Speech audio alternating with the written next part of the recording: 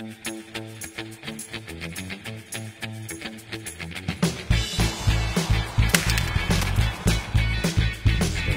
test without a handle. Let's see how we do. It's just going to be a stroke.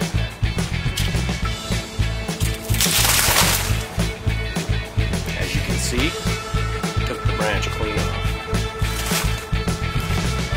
Nice, clean cut. And these things are fibrous and tough. Usually take them off with the sun. Welcome back to our Canis Libero.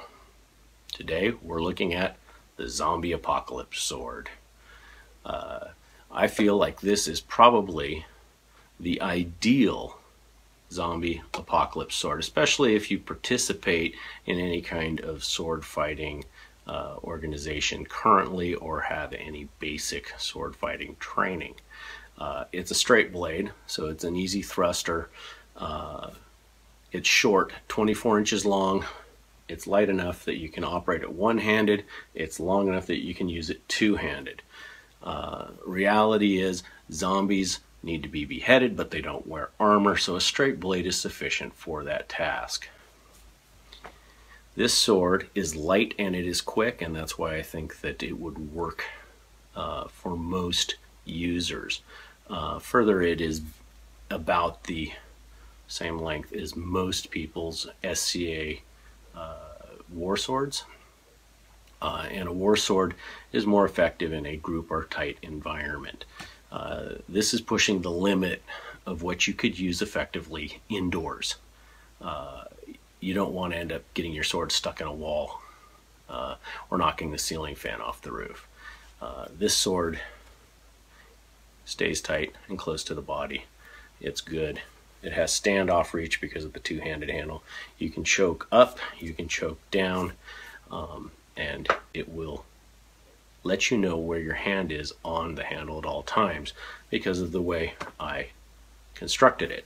I like to know where my hand is.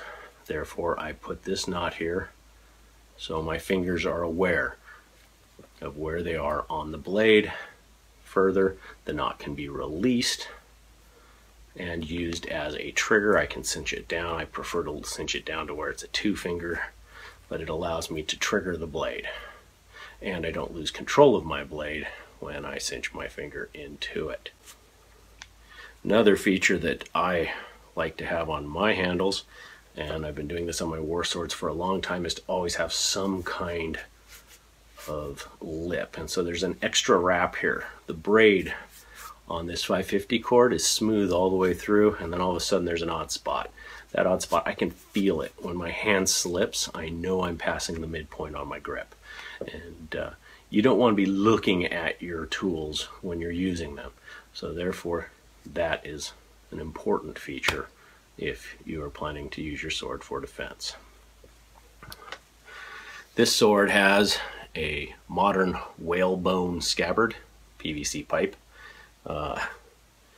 It is my favorite type of scabbard, and it's a compression scabbard. So this piece of PVC is heated up, slides down, you lift it off of the nut, and it allows the sword to come out of the scabbard. It locks it in. I mean, you can jerk it out, but it locks it in pretty well.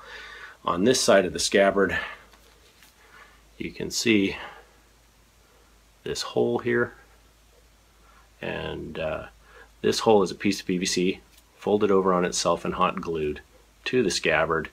It makes for a good seal, and it gives you a mounting point.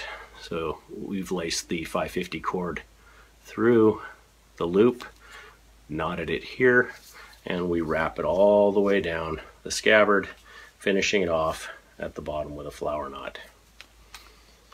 The base of the scabbard has been completed by cutting an oval piece of PVC, flattening it out, and using the two-part hot glue, just standard PVC hot glue.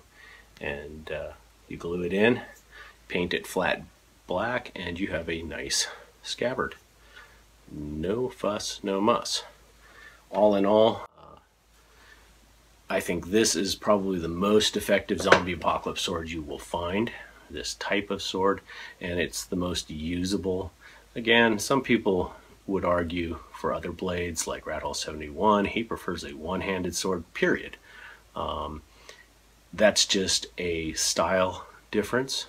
But his sword, strangely, he goes for the 24-inch blade, one-handed. He likes a short, one-handed sword as well.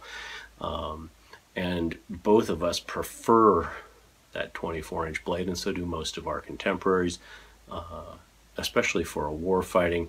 You'll find some of us will go over to a 36-inch blade occasionally, like for tournament fighting, when we're fighting one-on-one individual fighting.